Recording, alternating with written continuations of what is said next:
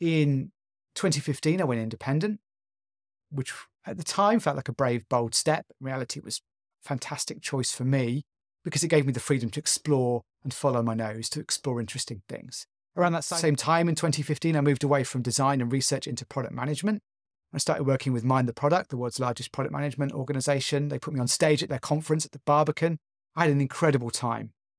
Around that same time, I was spending 50% of my time working for big enterprise organizations. I redesigned MoMA, the Museum of Modern Art in New York City. Incredible project to work on. Helped them reduce the lines outside. All kinds of incredible metrics that we worked on as part of that project. And I also started working with startups at that point, the energy and the speed that startups worked at. The thing I noticed about working with startups is often they had a strong vision, but they didn't quite know the route to get there. And I helped them uncover that route, helped them with a map to the future. And again, through simple research, process, and approach. Real eye-opener for me. About that same time, I created my own startup, and we had a level of success that perhaps I certainly wasn't prepared for. Me and my 3 co-founders, we all had young kids at the time. And we were designing an app to help busy parents plan and structure their lives around their family and around their work, bringing those two things together. A blend of home and work together.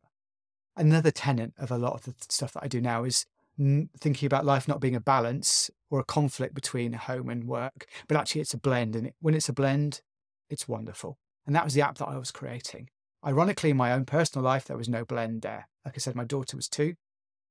In the background to all of the work I'd been doing at Marriott and being independent, I'd also had a very successful speaking career. I was pretty much a professional speaker at that point. I'd written a book. I'd had a huge amount of success in terms of putting myself out there and generating fantastic work with fantastic clients.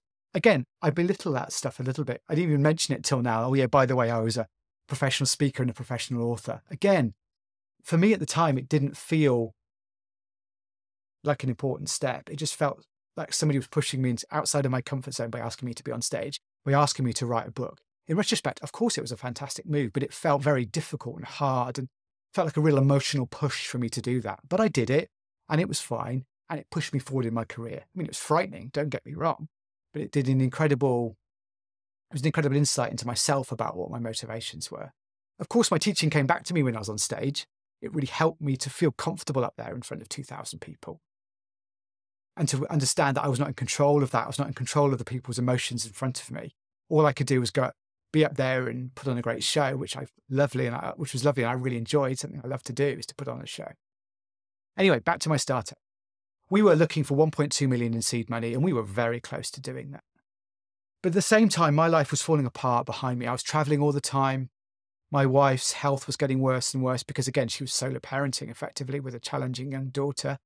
And her health was getting worse and worse. And I was just ignoring it, right? No, my career is the most important thing. As long as the mortgage is paid and we've got money in the bank, everything else is fine. Of course, that's not the case, right? My life was falling apart. I was on the cusp of enormous success with this startup. It was $1 billion opportunity and we were having a real success with VCs at that point. We were getting some real momentum behind us. But it felt like a time to change for me. I couldn't carry on. So much so, I don't think I really noticed it. I was that metaphorical frog in the boiling water.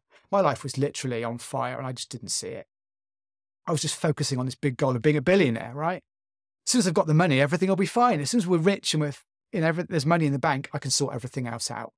I mean, we all know, of course, that's not a sustainable approach. It didn't work for me at the time and it doesn't work with any of the billionaires that I work with now, right? Money, of course, doesn't make you happy, but still we have that belief that money gives us comfort, security, control, all of these things. The reality is those are not the things that make us happy. My wife was smart enough to realize that in me. She gave me an ultimatum, right? Startup or marriage. Of course, I chose marriage.